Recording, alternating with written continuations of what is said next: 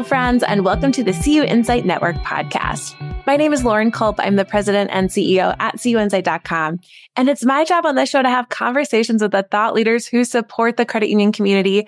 There are so many of them out there, and together we get to identify the issues that affect credit unions and talk about the best practices that exist so we can all learn from one another and improve our industry together. I am thrilled for our conversation today. My guest on today's show is Lorrie Wohlfeil, the COO and Consultant at Lending Solutions Consulting, Inc. Lorrie, thank you so much for being here. Thank you so much. I'm excited to share what our company does and exactly what you just said, how we can continue to keep the movement going strong. It is so cool. I love the work you all do. I always start off these episodes the same way, which is to say, most of us did not grow up thinking we'd get to work with credit unions.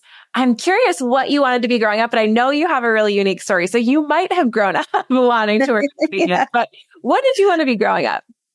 You know, it's funny you ask that because when I teach credit union employees, I always ask the same question because nobody really grows up even knowing what a credit union is until we're old enough to understand, the world of finance. So I get a lot of interesting answers from people, right? But mine is kind of unique because as you know, as all of you know, my father was Rex Johnson and he was kind of a pioneer in this industry. So I did grow up understanding credit unions from a very young age. But I actually wanted to be a truck driver when I was young because I saw how much my dad was traveling and I thought being a truck driver might be a good way to accomplish that. And, we used to take a lot of road trips. Back then, nobody really flew. And I loved hearing my dad on the CB radio. That's, how old I am. I wish I could remember his CB handle name today, but I cannot. But I thought that was about the coolest thing ever was how they were able to talk to one another. So I got part of my wish. I get to travel all the time, but I am definitely not a truck driver. That is a unique answer. I don't think we've had a truck driver before. I love it. Well, tell us a little bit then about the journey to your current role as COO and Consultant at Lending Solutions Consulting. Absolutely. So as I just prefaced, my story is a bit unique because I did grow up understanding credit unions as much as child or teenager cares to. I always joke, nobody really knew what their dad did, right? Or did we really care what our parents did, either mom or dad? But anyhow, my dad did found Baxter Credit Union, which has grown today to be quite a large credit union. And he was kind of a pioneer in the industry of bringing everything that he'd learned outside of what a credit union really stood for and more what finance companies stood for of helping people that no one else would help. And he brought that to a credit union. And that model took off and just grew. And I was so impressed with the stories he would come home and tell me about how he would help people that nobody else would help because he believed in them and he knew that they would get back on their feet. And I just thought that was just so special. And it's really what made my dad such a special person, even when he wasn't working. So he started a consulting company to help more credit unions kind of take on the model that he had done at Baxter.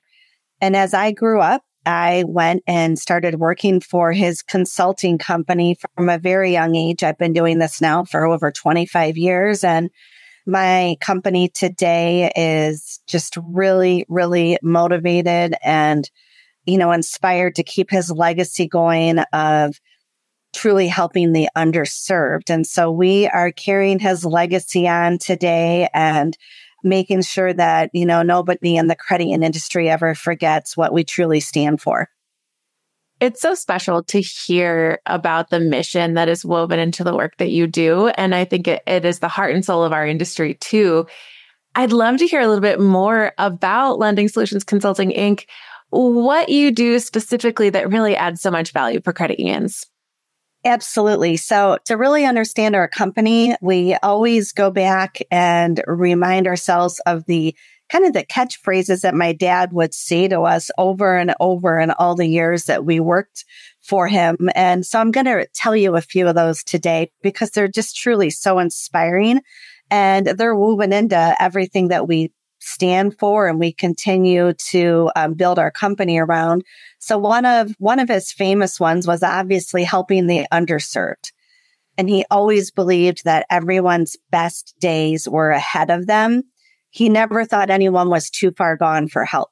He always loved the movie Patch Adams. And some of you that get an opportunity to hear this may remember my dad teaching the movie Patch Adams. He would teach it in a red nose when he taught his famous University of Lending, and also went on site and taught Patch Adams. But one of the famous lines of Patch Adams' movie was, "See what no one else sees." It was a movie that Robin Williams starred in. But so he always believed that he wanted to see what every other financial institution wasn't seeing, that he could build around that member and kind of foster that relationship.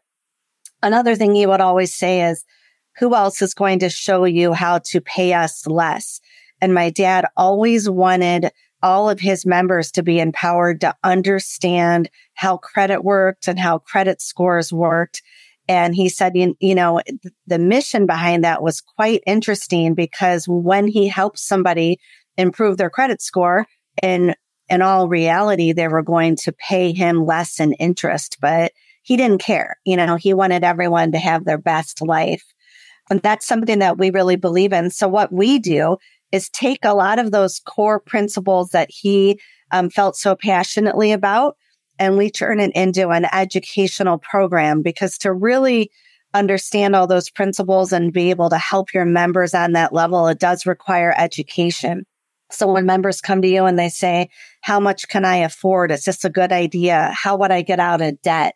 How can I improve my score so I can become a homeowner? I want to be a homeowner and give an opportunity for my children to have their own home. And all of those things are something that we hold really near and dear to us. So when we come in, we teach a combination of classroom, so your employees understand how credit works, how the FICO model works, how the Vantage model works, so we can share that with the membership. We go over the core principles of underwriting, how to understand how to go over a credit report with a member. And probably one of the most important things is how to interview a member and truly have a conversation. We believe that's a lost art, and that a lot of people have forgotten what a conversation means and what that's going to do to allow you to help more members. In addition, once we do the classroom, I think what makes us particularly unique is we actually go in your branches. I become a teller, our consultants become tellers. We become an underwriter. We become a call center representative. And we actually meet with the members live so they can see us doing everything that we just taught in the classroom.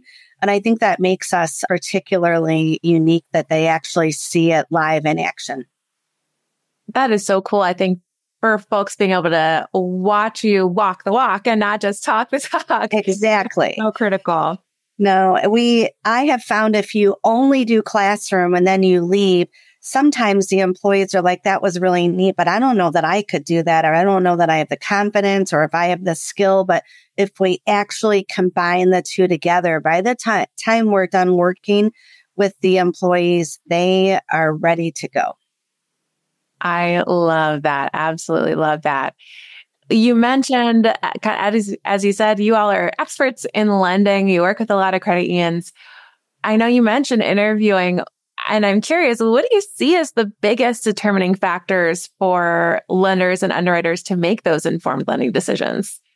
It's interesting. I do think the interviewing is a big part, because I think sometimes we treat a direct loan opportunity or application just like an indirect or an internet, and we're not taking advantage of the opportunity to get to know that member. And my dad always said, find one thing that you like about them and then build the loan around that. And so that does require a very strong interview.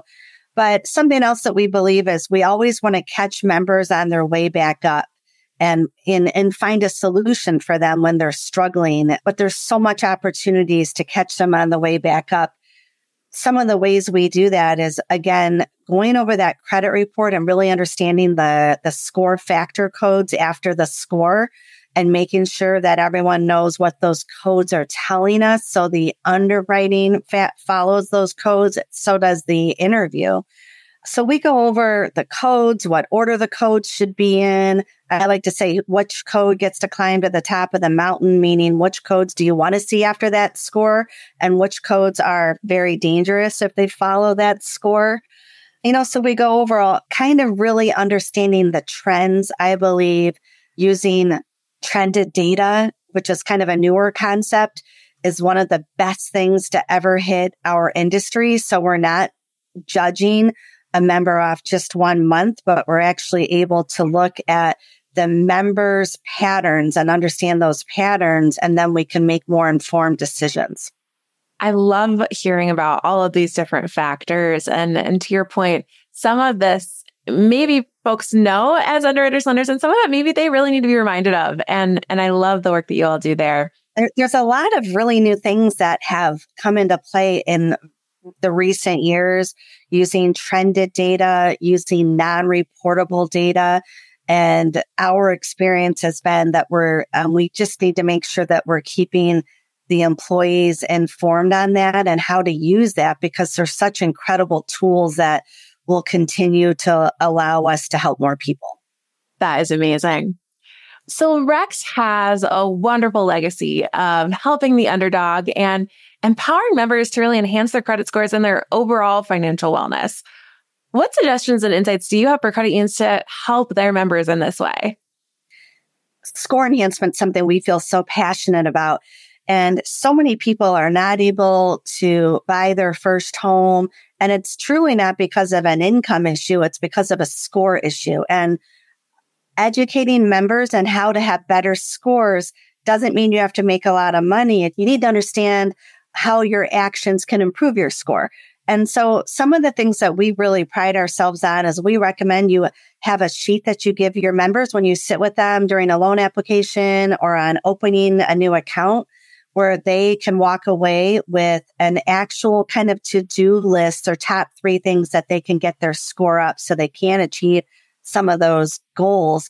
And there's so many things that people don't know about. It could be something based on which model you're on, but paying a little bit extra on a credit card, making sure that you don't skip necessarily payments or skip an opportunity to make a full payment, knowing which collections to help to try to find resolution on and which collections your score actually gets lowered if you try to take action on. And of course, the dreaded utilization questions that everyone is starting to learn a little bit more about, but they still don't truly know what percentage of my credit card should I use, and should I pay the whole credit card off, or should I leave a small balance? And those small things can drive someone's score up 50 to 100 points in as little as 60 days. And so it's just so inspiring to have somebody sit with you and say, as little as 60 days, we can help you become a homeowner, for example. That is so cool to hear. I love all the actionable tips that you give for credit unions to give to their members. And I think the ways that we can be enhancing their financial lives, that's the mission of credit unions. That's what makes us different. And I love to hear it. Absolutely. I know effectively serving our members can also look like maybe picking up on a problem before the member realizes that they have it. You are the expert. You work with so many credit unions. What can you share on how the top credit unions are picking up on those problems before the members? Well, I think there's no question that they are doing that. I mean, obviously, they stay on top of trends and using things like the trended data, non-reportable data, and they continue to invest in their employees. So even the newer employees are given the same opportunities to learn from some of these newer concepts. But it really boils down to understanding some of the key things you could be looking at. One of the things we teach is inflated income, and really taking a look at how much the member is putting on a monthly basis in new debt. And it's critical in keeping your bankruptcy and your losses under control. But on a truly deeper level, just making sure that we're finding some solutions to help members before they get too far down a path where it's too late. As we look to the future, where is Lending Solutions Consulting Inc.'s focus for the road ahead? What's on your roadmap? Absolutely. I think that we have to stay very on top of what our competition is doing and what the industry and consumers as a whole are creating. In addition to that, we have to make sure that we understand how lending and assisting in a world of inflation is, understanding that the issues of liquidity and how financial institutions are struggling there and how important it is to get members deposit business. We want to continue to go in and not just, like you said, not just talk the talk, but actually walk the walk and make sure that the employees are seeing firsthand how easy it is and truly how fun lending is and how inspiring it can be to get to a level where you're truly helping somebody. It really hurts to deny people. And when I sit with credit union employees, I think sometimes we lose sight that the ones that actually have to deliver that bad news, how hard it is. And so we want to try to avoid that, as much as we can. I am so appreciative of this conversation. I'm inspired talking to you and hearing more about the legacy that Rex has left and the amazing work that you're doing with it today. As we wrap up the show, I always like to have some fun with rapid fire questions to let our listeners get to know you a little bit better. The questions are rapid, but your answers don't have to be. So if you are ready, I will go to the first question. A lot of pressure here, but I'm ready. Question one, who is someone in your life that was a great leader and what makes them so great? Right. Well, you probably know the answer. I'm going to have to say my dad because he was so special.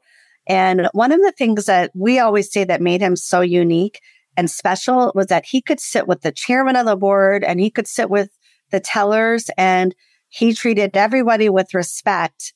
And I think that's what made him so unique. And he knew the art of the interview and he could get any member to tell him their entire life story within the first 60 seconds of sitting down with somebody. And that's something that we have to continue doing so we can find solutions that others are not able to see. So he was special. He would always say, stop being so serious. He wanted everyone to have fun. And that's part of why he liked the movie Patch Adams so much, because he truly believed everyone should laugh every day and make your members laugh as well. I had a feeling that might be your answer to that question. Right. I love it. All right. Second question. If you're going to splurge on something, you want to treat yourself, what is something you might invest a little bit in, whether that's time or resources? Well, I have to tell you that I would love to take my family somewhere. When you're in a house all day, it's like I have teenagers and all they want to do is nap all day and play too much Xbox. And when we get out of the house and all those, distractions are gone, you get that true family time. So I'd love to take them somewhere tropical where you can, look at the ocean and see to the bottom. And for some reason, it just seems to make all your problems melt away when you see something so beautiful like that. And it's getting harder and harder to do that because of the age of my children. So I wish I could go back to those days when it was a little bit easier to ever get everybody away and not worry about everyone's schedules and all of that. Right. Well, travel is a great answer to that question. Our next question for you. If you travel for work, you mentioned you do, I know many of us do. What's that city that you're really excited to visit when you see it coming up for a conference or a client visit? Well, I'm going to have to pick warm weather because I live in Chicago and it's not warm here many months out of the year. I really love going out to California. Probably one of my favorite cities is Sacramento. I just love that that outdoor lifestyle. I love seeing everyone together outside and I always feel like they're enjoying life and enjoying just the simple things of a conversation and being someone that has to be inside so many months out of the year, I really crave that in the winter, so I'm envious that people can do that year round. Yes, that is a good answer. All right. Next question. What is a book that you think everyone should read? I am not much of a reader. It's on my list of to-dos of improving, myself a little. But I will tell you, if I do read, I enjoy a book that's basically the Hallmark Channel in print. I like to smile and I like to feel good. And so I would read a book that I would know the ending, but it just makes me so happy to see a happy ending. I kind of like that Colleen Hoover. She's a little, kind of popular right now. And I don't know. I think reading should be enjoyable. So I like books like that, I would say. I like that answer. All right. Next question. What has been your best hack for creating balance and integration between your work life and what I might call your life? Absolutely. I really have to work on that because I am on the road the vast majority of the time. So when you come home, it's like, what do you do? Do you clean? Do you spend time with family? And one of the things I found is you have to let things go that get messed up the next day. And then what did you miss that you could have been spending time with your family on something that nobody really cared about, right? So I've had to work on that, and I still work on that because that's a hard thing for me. My other advice I would say is I write everything down and I make lists because I need to have the visual when I get something done that I have accomplished something. So instead of worrying about all the things I still need to do, I can feel good about the things that I got done and be more present for my family. I like that. As someone who is a big list maker too, I sometimes will add the item that is already done to the list so that I can cross it off. Exactly. Got it on the list. Yeah. I like it. For sure. Well, we are going to link to everything we talked about today in the show notes. But Lorrie, my last question for you is, do you have any final thoughts you'd like to share or any final asks of our listeners? I just think we all need to keep remembering what credit unions stand for, and it's people helping people, and never lose sight of the underserved and really believing that everyone's best days are ahead of them and giving your employees the tools to continue to truly enhance the life quality of your members. I know financial distress is something that's just so hard on people, and we feel passionate about trying to give everyone an opportunity to have their best life, but also just remembering a little bit of my dad's advice and finding time to laugh every day. And laughter truly is, to quote Patch Adams, the best medicine. And I think that's it. That is a perfect way to wrap up this episode. We're going to link to contact information for Lorrie and her team at Lending Solutions Consulting. If anyone is interested, you will find that right in the post. And there's so much good work that you all are doing. Lorrie, thank you so much for sharing all of it and being on the show today. It was so great to connect with you. Thank you. Take care. You as well. And thank you to all of our listeners today for tuning into the CUInsight Network podcast. And we will be back again next time.